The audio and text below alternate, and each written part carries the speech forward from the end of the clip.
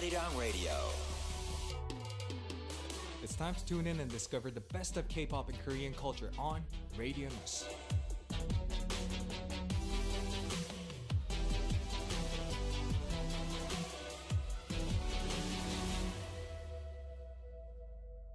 Welcome back. We're going to officially kick off the second half of the show, and it's going to be filled with Final Peg. It's a music therapy session. Well, you know what? Either one of our special guests going to explain what the segment is all about and soon. So let me introduce tonight's guest right away. We are going to be joined by the amazing musicians, idols. Well, what else should I use? What else? What? Trailblazers, pioneers, one of a kind. Thank you so much for finishing up that sentence. Yeah. Yes, we are joined by AleXa and VINCI here. Yeah.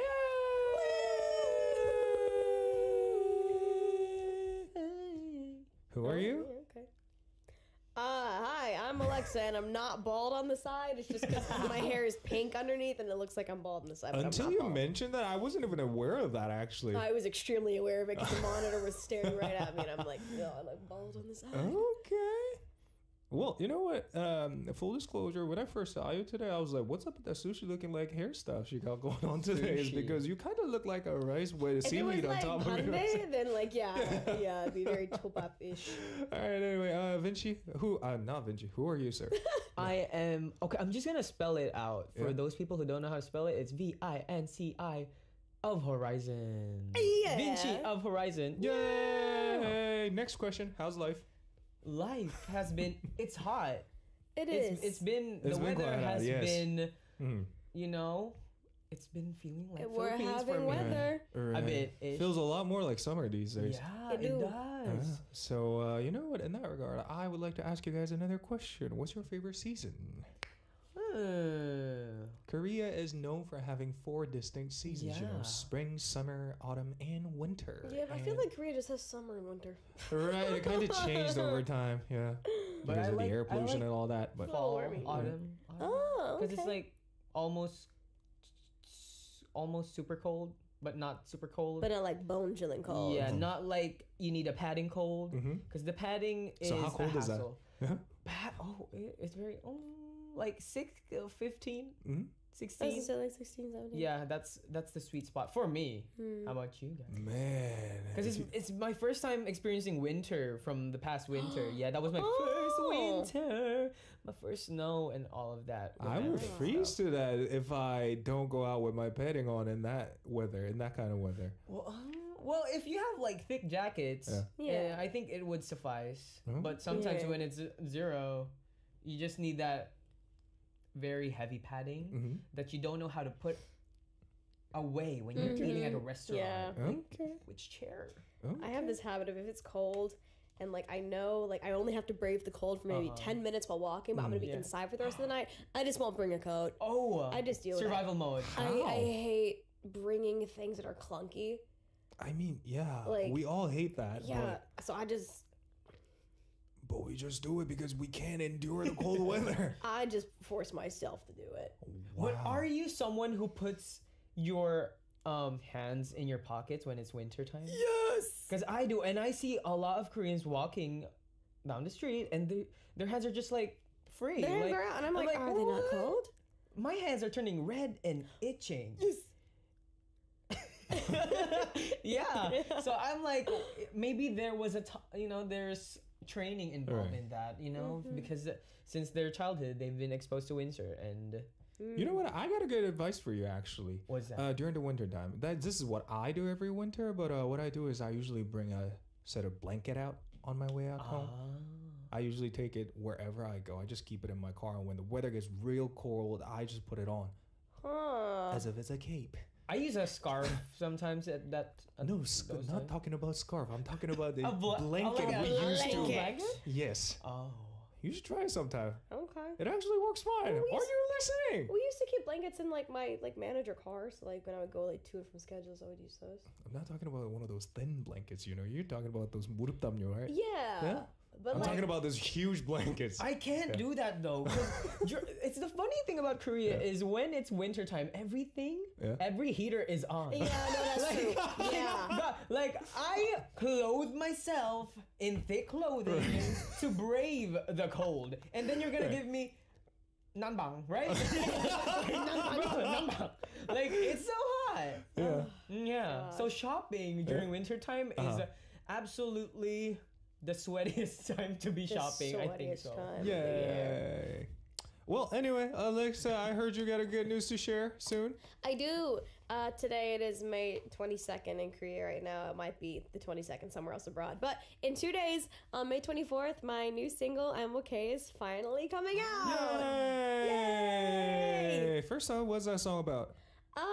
It's just kind of like a love letter from me to anybody suffering with mental health, because, you know, it's rough out here in these streets sometimes. But I co-wrote the song with one of my producers last year in September. Great. Performed it at the Jingle Ball tour last year. It's been 6 months, but hey, it's finally getting released. Yay! What took you so long to finally release it, though? It wouldn't have taken me long. It would have taken her long. It was up to her. Okay, anyway, guys, mark your calendar. Once again, it's May 24th. Her new single, I'm Okay, is going to be dropped that day. All right, with that, well, I'm going to ask one of you to explain what this segment is all about. Okay, Final Pick is a corner where our listeners, send in messages that we suggest songs to, and then we can have discussions about it, you know, find solutions maybe. Sometimes we don't, sometimes we do. Mm-hmm. Let's just have an enjoying musical therapy together. Thank you so much. That was awesome. Thank you. Very eloquent. Thank you. Well, you know what? Shall we move on to the first message right away then? VINCI, take it away. This is from Shimejinim. Dear DJ Sam, AleXa, and VINCI, I'll be turning 30 this coming Saturday, and it feels like I'm having another quarter-life crisis. Oy, been there. Not yet me. I never worried about my age until now, but as 30 approaches, I feel scared and like life is passing by too quickly. Normally, I view May as my new year, but this time I'm hesitant to move forward, mainly because of what happened at work. I recently celebrated my 7th work anniversary, and things seem to be going well. In March, an exciting opportunity arose with a mission program backed by an international organization. I applied, had a proposal approved, and oversaw the project in April, which was successful. However, I was disheartened to learn that I wouldn't be part of the delegation representing the program. Numerous reasons were given for my exclusion, making me question my efforts and decisions. Despite trying to convince myself that it's okay and there might be other opportunities, I feel sad and angry. What do you think I should do? Interesting. But one thing for sure is this has nothing to do with your age, I think. Yeah. It has to do with something else. So you don't have to think about your age in this case, I guess. Well, any advice from you too? AleXa, maybe you guys are about the same age, I assume? What? Oh, yeah. What? Oh, yeah, the sender and you. I thought you meant me and VINCI. I was like, no, there's a bit of a gap there. Okay, yeah. I mean, you're making your way to the end of 20, so. I'm turning 28 this year, so okay. Felt. So, I mean, I am, 2 years younger than this person. You know, sometimes the things you want to do for work will not always suit you. And like, you know, sometimes you work hard for something, you wind up getting into, you know, this, like the business you want to go into, the law firm you want to get into, the company you want to get into. And then you find out that it's not all that it was cracked up to be. And I mean, in my opinion, that just means it's an opportunity to close one door and open a new one. I mean, recently, I currently have a friend right now in Korea who's visiting from Germany. And she just, I guess, recently applied for a new job while she was in Germany. And then like a couple days ago, she got an email saying she got the job. And so, you know, her current position is kind of the opposite of this. She's, you know, quitting her former job and joining a new one. But like, I say that just to be like, it can be done. You can quit a job and then go get a new one if you're not going to be happy with your current position. Oh. Yeah. That's a very realistic solution, but I think that was a good one. And what about you, VINCI? Well, I'm assuming Shimejinim is doing good in their work because it's, you know, they're 7 years in the company, and I'm assuming they'll be doing good. If you're in a company for 7 years, I think there's something good happening there. And I think this situation, it is a disappointing one because, of course, you want to do bigger things as you progress inside a company. But maybe if you look at it as not a limit, like this thing, the situation, because you've been doing good for 7 years, and imagine if during those past 7 years you felt this way, then you wouldn't have reached your 7th work anniversary. So I think everything's going well, so maybe you just need to really pass through this. But I do get that your feelings are very valid, because it is very frustrating to feel still underappreciated, especially if you've given this much work and you know, effort in your work. I do get it. Okay. But lastly, I would like to share a Korean saying. We have this term called 전화위복 in this culture. What that means is if you experience one hardship or one fail, here comes a bigger success in the future. So just look for a bright future. 전화위복, once again, is a term we have. And with that, shall we recommend songs for this person, Shimeji? Yeah. Vinci, you go first. Okay, I brought in La La by Winner Sonbenim, and it's a very carefree vibes type of song. It's all about singing loudly La La until everything. Now I'm curious how the chorus line goes. La la la la la la la la la la. I think, or something like that. Yeah. Or we'll find out. Yeah. I like how we both. Broth? Both? You want broth? You want some cooks? Would you want like some broth in the stomach? I don't know. It was my chef voice, I suppose.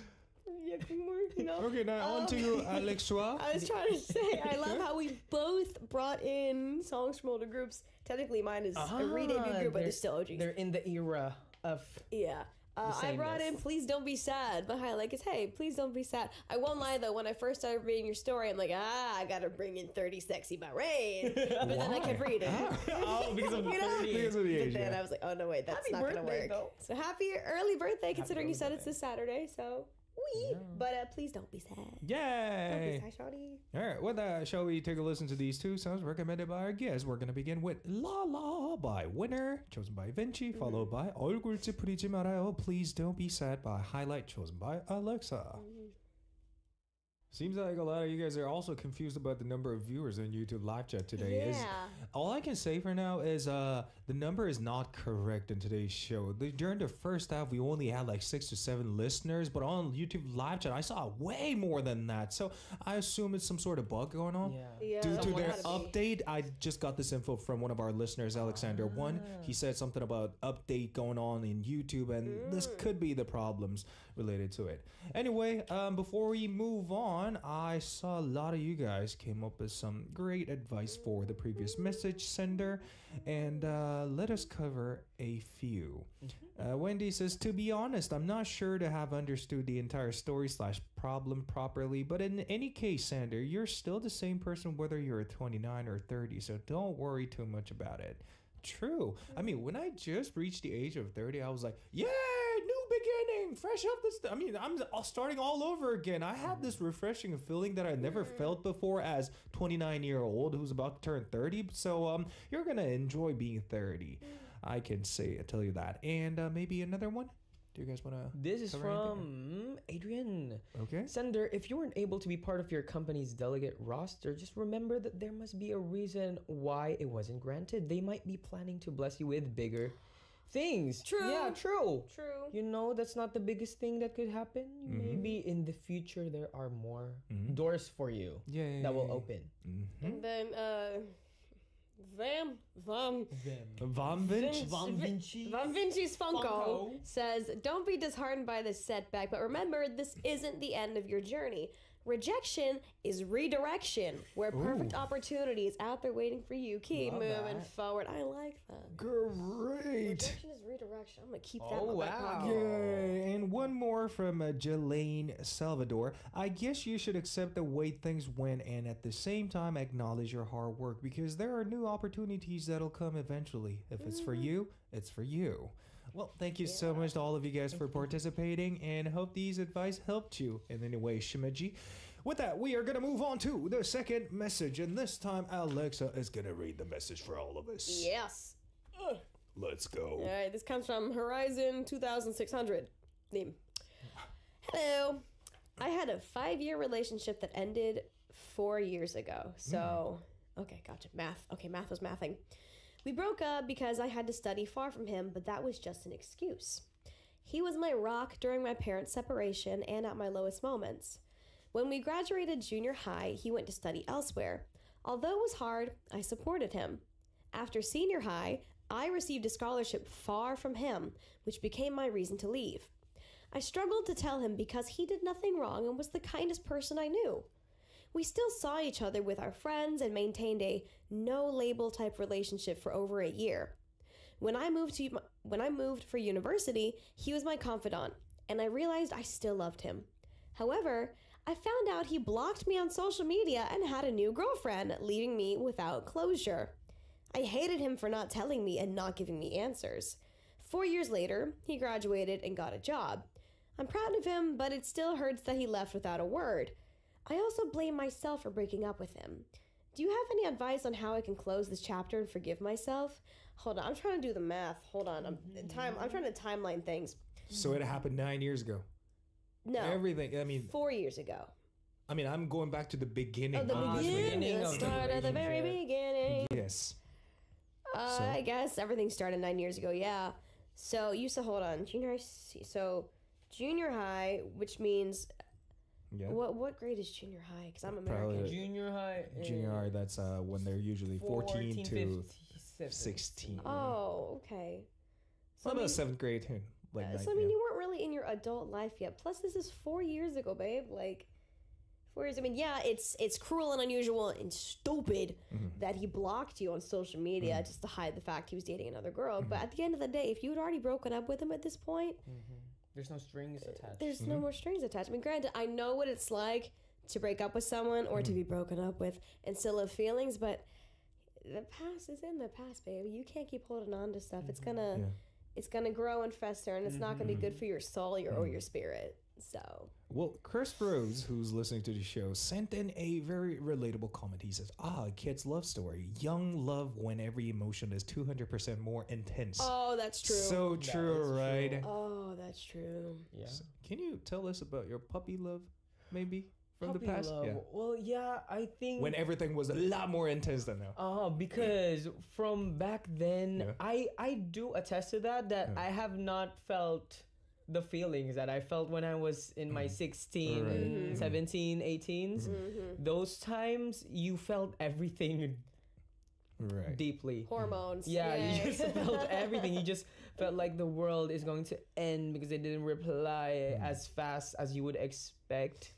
So yeah, I think a lot of those moments are encapsulated in this message because back then it was like that for me too, and I expected maybe if this doesn't happen now, then when will it happen?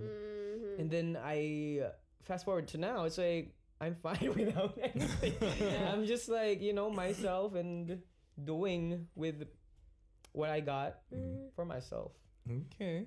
Well, yeah, but AleXa, I think they're just really stuck up on this thing when they've already ended things with them. And I guess there's no proper closure, I guess. But to bounce off of what I see people in the comments saying, and also what one of their last lines was I blame myself for breaking up with him. It's you broke up with him. That's not something to take blame for. Right. Like, ending a relationship is not something to be blamed for. Like, that's like gaslighting yourself. Exactly. Like, had he still been deeply in love with you or something and was, telling you, oh my God, why did you do that? How could you break my heart like this? Then I would understand the guilty conscience. But clearly he moved on. So there's nothing that you should feel guilty for. And if you felt that way, I think that's what they're expecting for you to feel. So that means they've succeeded, bro. Don't feed their ego. Yeah, because they blocked you, had a new girlfriend. So of course they want you to feel that regret, that, okay, blame yourself for breaking up with me. Look at me, I blocked you, you feel bad. Yeah, that's what you get. So don't give them that satisfaction. I know you want closure, but hear me. I still don't have closure from a relationship that I had that lasted like a year and a half. Granted, yours was 5 years, but again, teenage years, mine was in my adult life. I still don't have closure from that. So you can just learn to get on without closure. I promise. I promise it's possible. Well, thank you so much. Well, I would love to add one more thing. The only reason you're clinging on to this boyfriend that you had in the past, well, I'm going to start referring to him as your ex, is because, well, technically he was your ex. Anyway, is only because it all happened when you were so young, and memories, things happen when you were so young tend to last for a long period of time. And there's no way you're going to, well, move on from it unless you actually decide to move on from what happened in the past. So just move on is probably what I can say to you right now. Because if you come to think of it later afterwards in your life, it's probably nothing. And eventually. So, well, that was me. And I guess it's about time we recommend sauce for this one. Well, okay, starting out, I mean, this is just the most loving piece of advice I can give you. And I do mean this with my heart and soul. The song I brought in is Life Goes On by BTS, by 방탄소년단. Great choice, great choice. Because quite literally, life goes on. It's not the end of the world. And again, you were so young. I know what it's like to have that 16-year-old, 17-year-old heartbreak. Trust me, my boyfriend in high school cheated on me. So I know what it's like. But, baby, life goes on. Life goes on, baby. Don't worry about it. What about you, VINCI? And for me, this is A Last Goodbye by Akmu 선배님. And I just think you just really need to say your last goodbye to this. I think it's a situationship. Because no label relationship, it got to that point. I think that's just very situationship-y. So please say your last goodbye to that, move on, and have a better life ahead.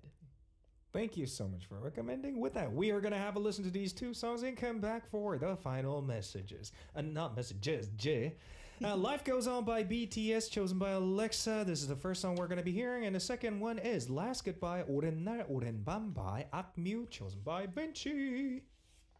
We just heard Life Goes On by BTS, chosen by AleXa, and the next song was Last Goodbye, 오랜 날 오랜 밤 by AKMU, chosen by VINCI. And just like the first message, a lot of you guys sent in wise words regarding the second message. So sender, if you are here with us right now, refer to YouTube live chat if you need more advice from our wise listeners. Anyway, I saw an interesting comment from one of the listeners. This had nothing to do with the messages. KKGHIBLILIFE says, Chi, please make a special video about what's inside your bag.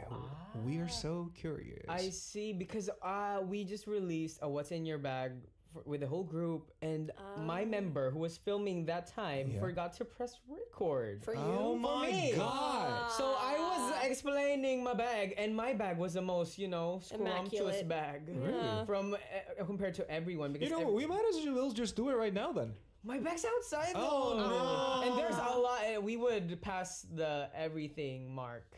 Maybe next time I can show some stuff from our bags. Okay, next week. Be ready. How about we change it a little bit and do some like what's in your pocket instead of bag?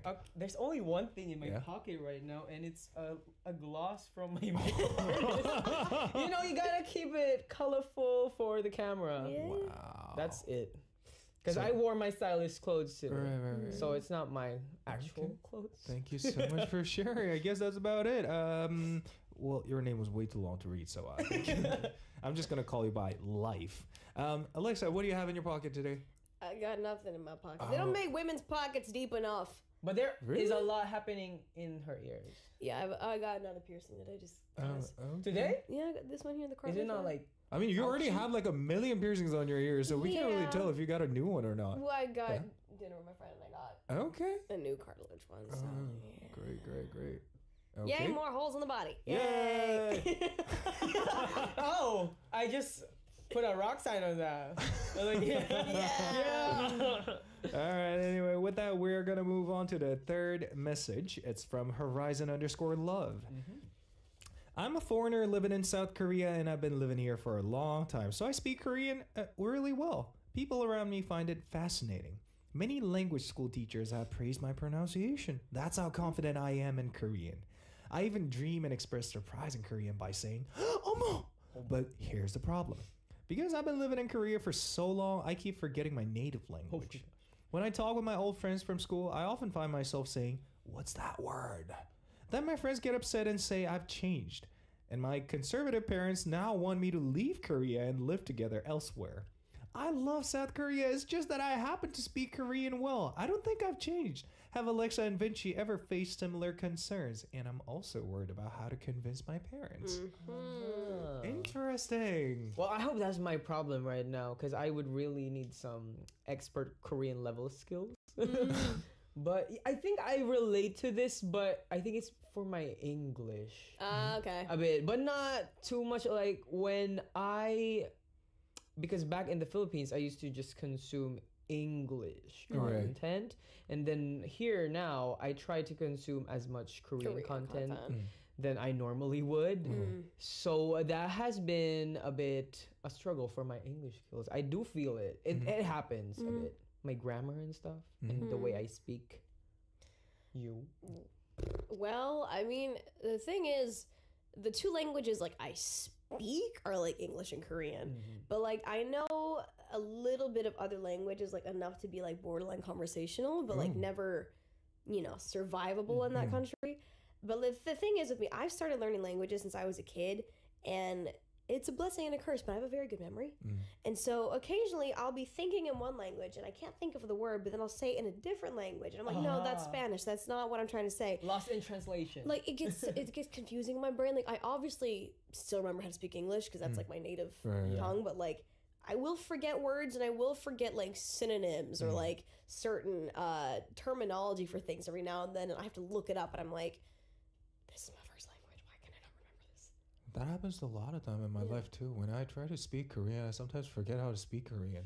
And especially during the morning when my brain is not properly functioning. When it's foggy still. And here's always a time when I have to make an important call to and for example A&R of a record label because I've been trying to make my tracks for other artists recently. And the thing is, when I call them during the morning, I always stutter. Even when I speak Korean, I was like, 여보세요?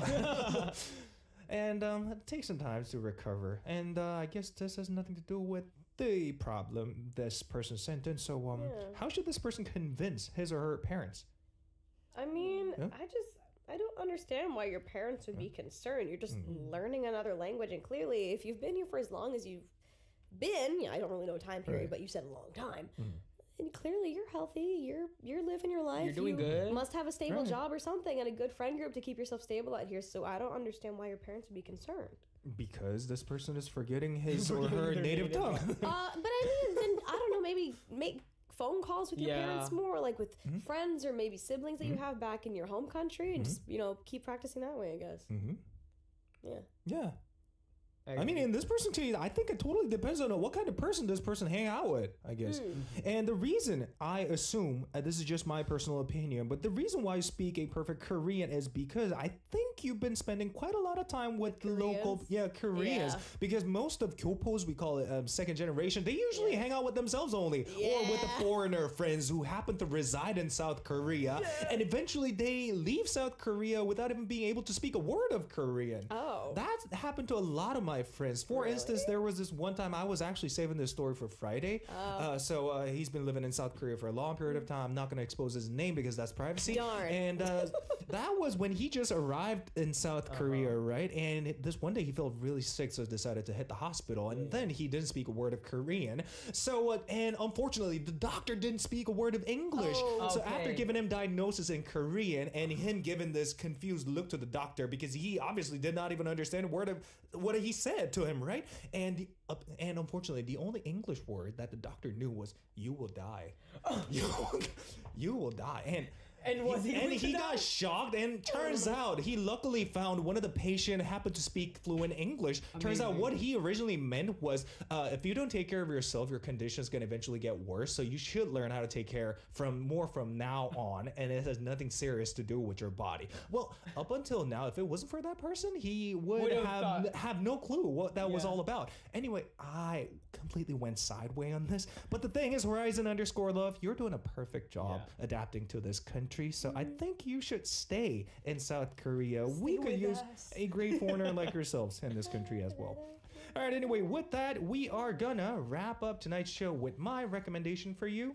And I don't even know why I brought this one over, but even being able to just being able to speak one fluent language is already a blessing to a lot of people Horizon loves. So I would love to recommend this one featuring Jisun by Epic High, and call it a day. This was your DJ Samuels Hall along with our special guest AleXa and VINCI, and we're gonna say goodbye all together in 3, 2, 1. Multilingual. Bye.